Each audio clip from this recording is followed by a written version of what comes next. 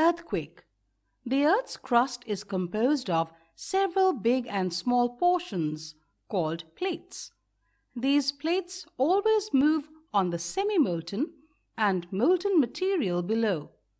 In several situations, these plates collide or go past each other or diverge from each other. In each case, massive waves or vibrations are generated at a certain point. These vibrations are called earthquakes. The point of origin of an earthquake inside the Earth is called seismic focus or hypocenter. This is where the earthquake occurs. From this point, shock waves spread out in all directions. The waves can be longitudinal or transverse. The spot on the Earth's surface above the focus of an earthquake is called an epicenter.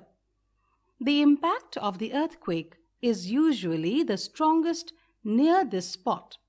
Greatest damage is usually closest to the epicenter, and the strength of the earthquake decreases away from the center. A weak point in the Earth's crust, where the rock layers have ruptured and slipped, is called fault.